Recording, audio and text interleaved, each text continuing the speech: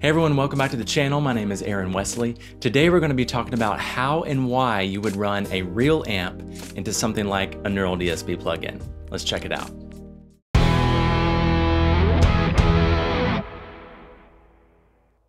Okay, so right now I have my Tele plugged into the front end of my Matchless Chieftain head, and then I have that plugged into the Sewer Reactive Load IR. Now, if you want more information about that, there's tons of videos about it. I have one here, you can check it out. Now, so what I'm doing is this is taking the signal of the amp, and it's basically taking the load of it, and it's sending out at line level.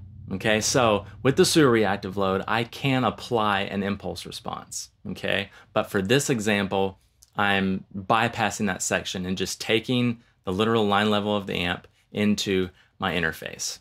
Now, if I look over at the computer, right now I am ran into Neural DSP's Archetype Plenty, okay? Now, I really like this plugin. It's one of my favorites because I love the post-effects section. His delays and reverb sound super good. Okay, so here's the question. Why am I running it this way? Okay, so let's listen to this. This is literally just from the amp. It sounds pretty nasty. It sounds really brittle and thin. Let's check it out.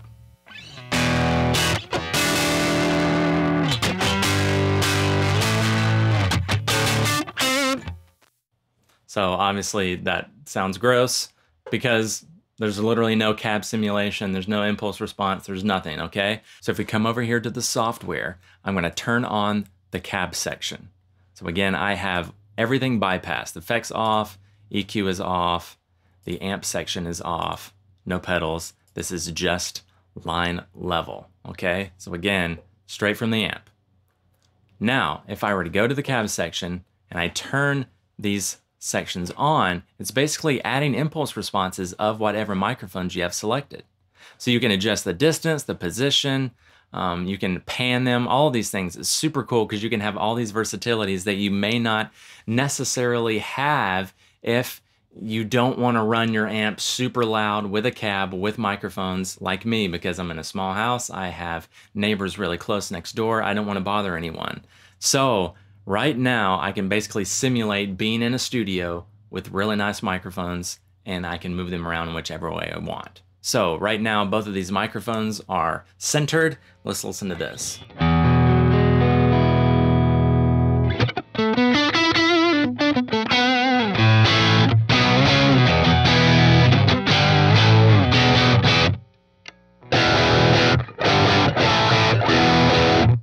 So that sounds more like an actual guitar, right? So here's a little groove that I played for a previous video where I basically built a drum set out of pizza boxes, okay? So let's listen to this.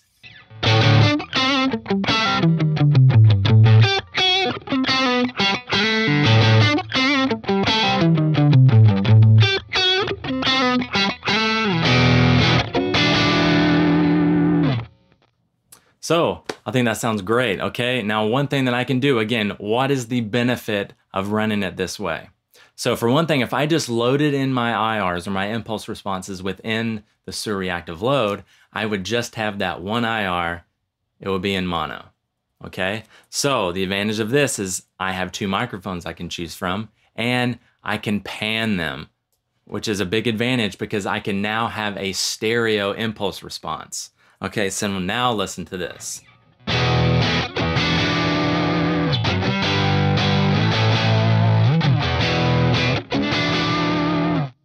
So here is the SM57 by itself. So it has that bite to it, right? If I turn that off and I turn the ribbon mic on,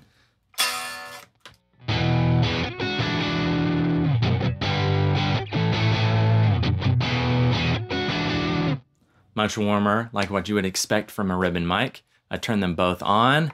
Again, here they are separated.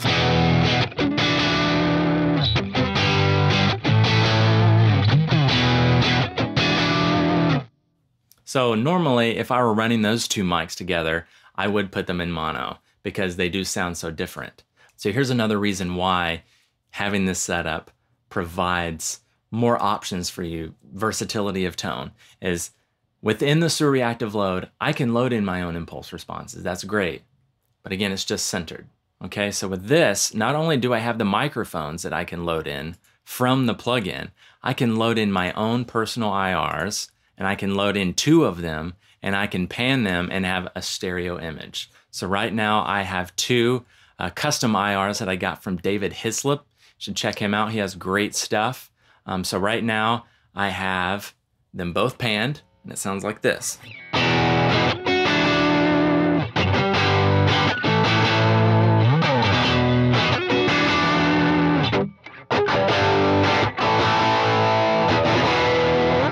So that's definitely more of like a vintage sounding IR. So if I were to take that and I go to my effects section, then I can not only add effects, but I can add stereo effects. So again, advantage of running your amp into this is I have not only have stereo IRs, but I have stereo post effects. So if I were to just run my delay pedal into the front end of the amp, it would be mono. The only way I could do stereo is if I had a stereo output on my delay pedal and I ran it into 2 different amps. But I only have 1.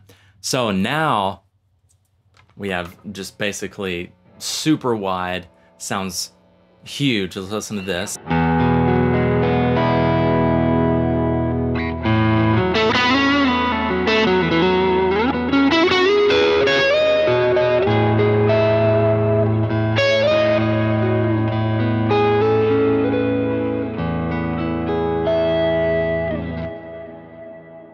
There you can hear a nice big stereo image.